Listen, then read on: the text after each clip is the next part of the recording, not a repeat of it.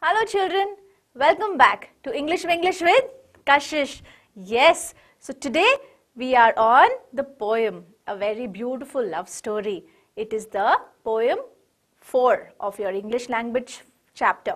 Okay, the poem's name is Lochinvar and it is written by Sir Walter Scott. Yes, now before we start the poem, I'll tell you a little bit about this author. This poet, he wrote beautiful ballets. Now this also is a ballet. What is a ballet?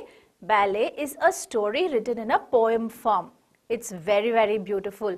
And he used to write stories about soldiers and fighters, about their love stories. So are we ready to go into a beautiful love story? Come on, join me. This is Sir Walter Scott. Let's read a little bit about him. He was an excellent storyteller, both in prose and in verse. In this popular ballet, now I told you what is a ballet. It is a story written in the form of a poem. He tells us how, in olden days, brave young men in Scotland possessed the necessary dash and luck to do extraordinary things in terms of fights or love, be it whatever it is. His narrative poems fascinate the reader by their gripping action, stirring measure and imaginative appeal. With the poem, he used to take us into a beautiful land. And imagine, close your eyes, you can actually close your eyes with his poem and go into the poem. Okay, now you can do that with me in this. I'm going to read the poem, and what I've done is, all the glossary words, I have put it down so we can understand it together with the poem. Now, while reading it, why don't you underline these words in your book with me and understand the meaning. O young Lochinvar is come out of the west, through all the wide border. His steed was the best. Now, he was the best soldier of that time. Who? Yes, Lochinvar. Which border are we talking about here? We are talking about the border between England and Scotland. Between that border, Lochinvar was a soldier, a fighter, a knight who was very, very strong. His steed, his strength was the best. Okay, this is the first line of your poem. And save his good broadsword, he weapons had none. He rode all unarmed and he rode all alone. Now what happened? Where did he go? This is a love story between Lochinvar and his girlfriend. So what happens is, his girlfriend goes off to home and his father is getting her married to another boy. Now he's not even waiting for Lochinvar to come back. Yes. So he is angry. What he does is, he goes to get his princess back. Okay. What is broadsword? Broadsword is a battle sword with a broad double-edged blade. It is like a sword. Now what happens is, there are some kinds of sword, you push a person back and then you fight. But this sword, you can only fight and not push. Okay, this is a different kind of sword. So faithful in love and so dauntless in war, there never was knight like the young Lochinvar. Now you will see that they have used this word, the main character of the poem, on and on and on again. After every 4 lines, there is Lochinvar. See that, okay? Now what is dauntless? Dauntless is fearless, who's not scared of anyone. That means he does a commitment kind of a thing in both. If he is in love, he is fully in love. He is very faithful in love. If he is in a war, he is dauntless. He doesn't get scared of anyone and he does his best to win the war. Okay? There never was a knight. Now who is knight? Knight is a man of high social position. He is very trained to fight as a soldier on a horse. Knight is always on a horse and they are trained, they are very hardworking to fight a war. Alright, there was never a knight like the young Lochinvar. He was very, very strong and committed. Now he stayed not for break, and he stopped not for stone. He swam the SK river, where ford there was none. Now he was very, very brave, and he didn't get scared of anyone. His only motive was to go to his girlfriend. Yes. Now what is stayed? Stayed is stopped. Okay. He did not stop for anyone. He did not wait for anyone. What is brave? Brave is a thicket. He did not stop for any kind of obstruction which would come on his way. And then there is another word, ford, here. What do you mean by ford? Ford is a shallow point where the river can be crossed on foot. What did he do? He swam the SK river where ford there was none. There was not even one point where you could walk. He has swam. He actually crossed the whole river by his own. He was so much in love with her that he did not even wait for anything. Yeah? Let's move on. But ere he alighted at Netherby gate, as soon as he entered, he was shocked. He was surprised. He could see that she has already said yes to the parents to get engaged. The bride had consented. The bride had already said yes, and he was in a shock. The gallant came late. That's very sad. He actually came late. What is alighted? That means he got down. As soon as he came down at Netherlands, alighted is when he got down. Netherby gate. Alright, Netherby Hall is in the north of England. He had gone all the way to England, and when he came there, he was sad that the bride has already consented, and he could see that they were almost getting engaged. For a laggard in love and a dastard in war was to wed the fair Ellen of brave Lochinvar. Now Ellen was about to just get engaged. What happens next? Laggard. What does laggard mean? Laggard is the one who lags behind. Now in this particular part, they are describing the boy that she was getting engaged with. Laggard is someone who is lagging behind, who is not quite smart. He is very slow, okay, and a very timid person. He doesn't take decisions like this, like a brave soldier. And a dastard in love. What is dastard? Dastard means coward. He is not expressing his feelings well. He doesn't love her as much as Lochinvar. This is what they say about the boy she was just about to get engaged with. What does he do now? Let's watch. So, boldly he entered the Netherby Hall. Very proudly, like a soldier, he entered the Netherby Hall. Among brides, men and kingsmen and brothers and all. These are all the relatives of the bride. All the bridesmen, kingsmen and all. He entered like a soldier. Yes, very, very proud. But at that time, he did not tell who he was. He entered like a guest. Yes, he did not say that he was in love with the daughter. But he entered like a guest just to see what's happening. Alright? Then spoke the bride's father. Now, when the bride's father saw this boy coming in, he spoke. His hand on his sword. For the poor craven bridegroom said never a word. No one said anything, but the father removed his sword. What was he going to do? What does craven mean? Craven is cowardly.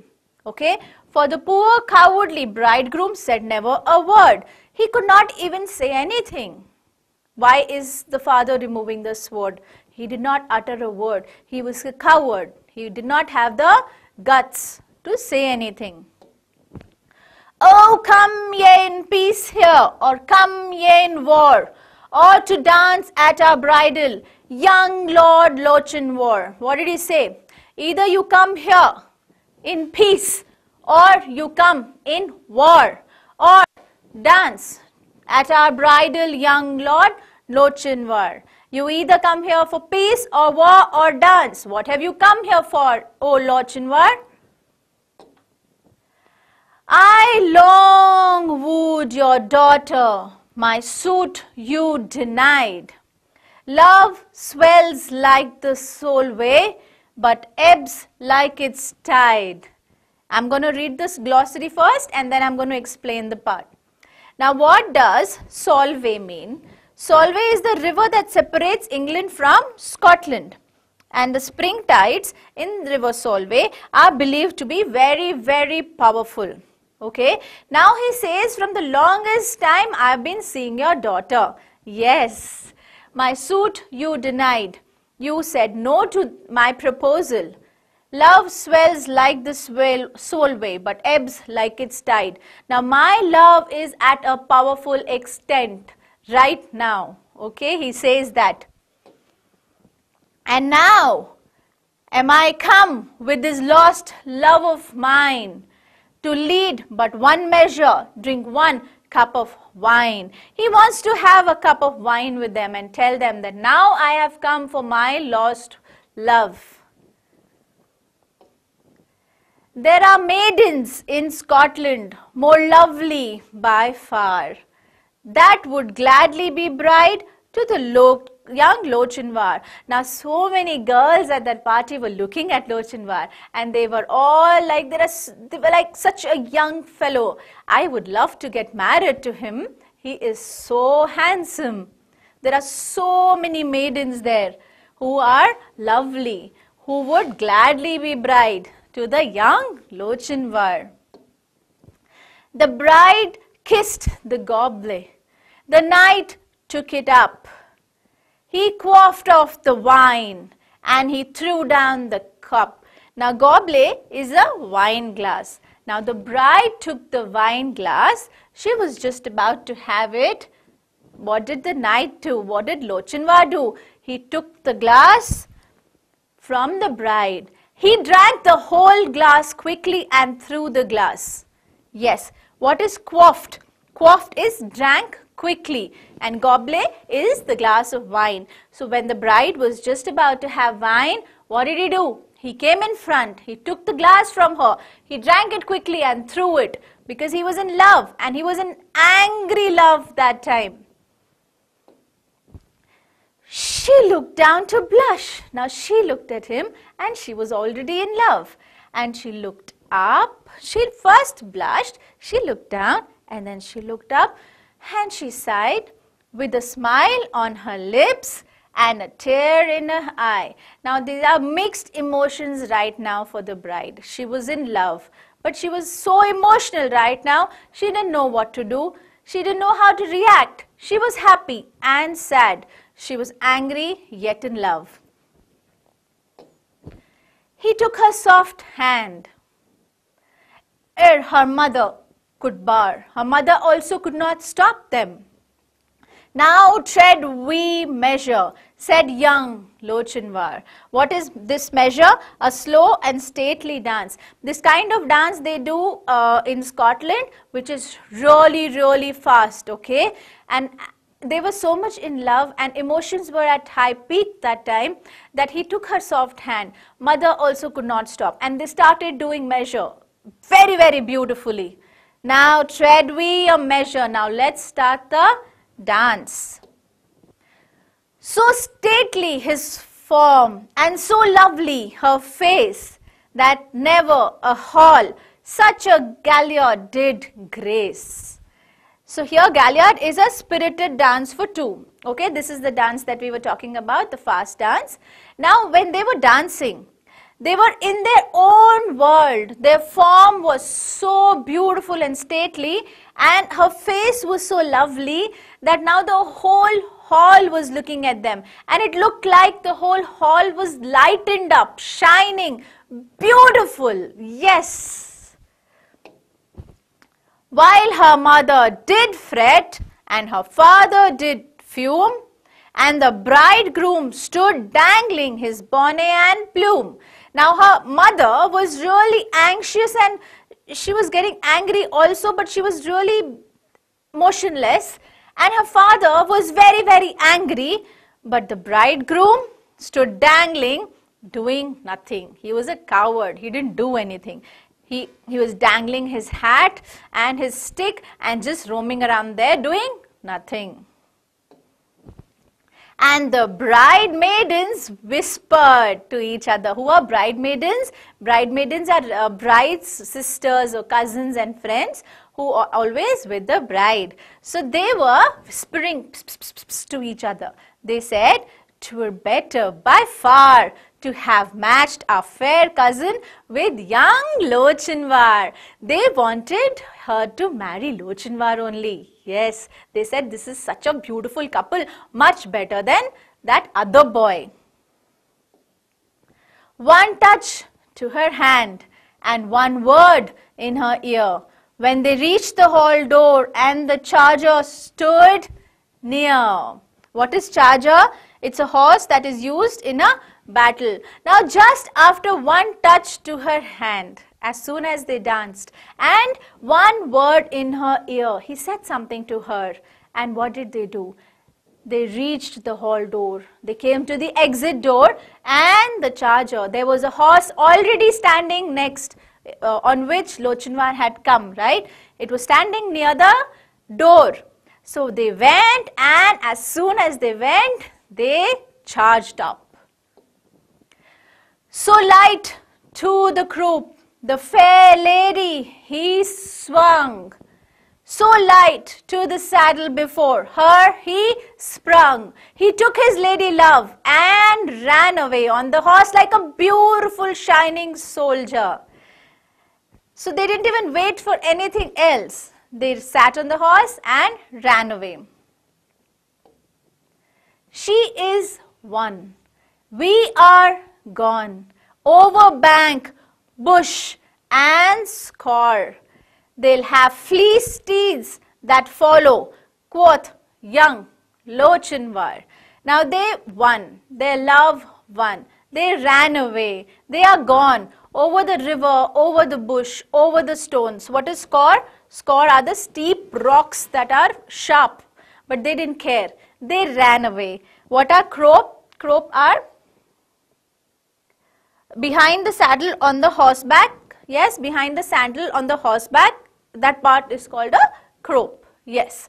Alright. So let's move on. There was mounting mongrams of the Netherby clan. Now everyone at Netherby were screaming and shouting and saying, "What happened? Where is the bride? Where did she run away?" They were all whispering. They were all screaming. Fosters, Fenwicks and Musgraves, they rode and they ran. Who are these? These are names of the various clans supporting the lord of the Netherby clan. These are all the people who support the Netherby family. So they all ran behind them as fast as they can to find Lochinvar and the bride. But did they find her? Were they able to track them? There was racing and chasing uncannily. But the lost bride of Netherby near did they see. They never saw the bride. They ran behind for so long, but they vanished. They ran. The love succeeded. Yes, the love story came to an end, but a beautiful end when the soldier got his bride back. So daring in love and so dauntless in war. Have you heard of gallant like young Lochinvar? Have you heard of any gallant like this, a king like this, a soldier, a fighter like this? Have you heard of any? This is the end of part 1 of the poem. I will see you soon for the part 2 of the poem. Wait for me.